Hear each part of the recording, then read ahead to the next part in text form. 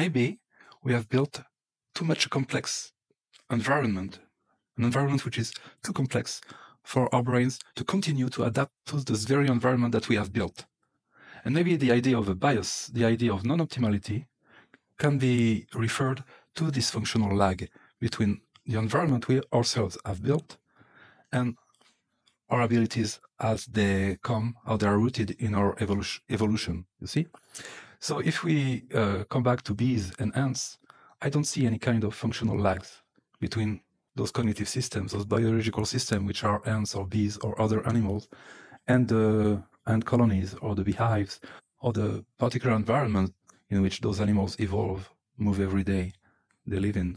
There is like a fundamental adequacy, adaptivity. But by contrast, us humans, we have built maybe some environments in which we are not so much adapted today.